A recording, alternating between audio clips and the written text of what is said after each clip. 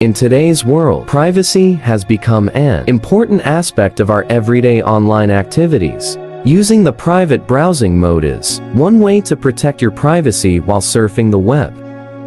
However, what happens when you want to delete your browsing history in incognito mode on your iPhone?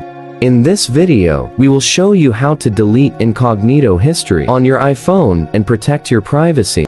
Whether you are concerned about unwanted discoveries or simply want to ensure that your online activity remains private, this video will provide you with useful tips to protect your privacy on your iPhone. To start, the first step is to open the settings on your phone. Now that we've entered the settings, you need to scroll down and find Safari. Click on it.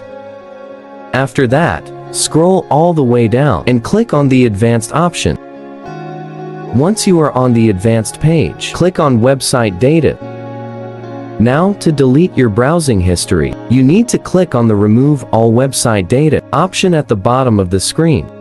And finally, tap on Remove Now to confirm your action and delete all your website data and browsing history in incognito mode on your iPhone. I hope this tutorial was helpful in showing you how to delete incognito history on your iPhone and protect your privacy. If you have any questions or feedback, please feel free to share them in the comments below. If you found this video useful, please give it a like and consider subscribing to this channel for more helpful tips and tutorials.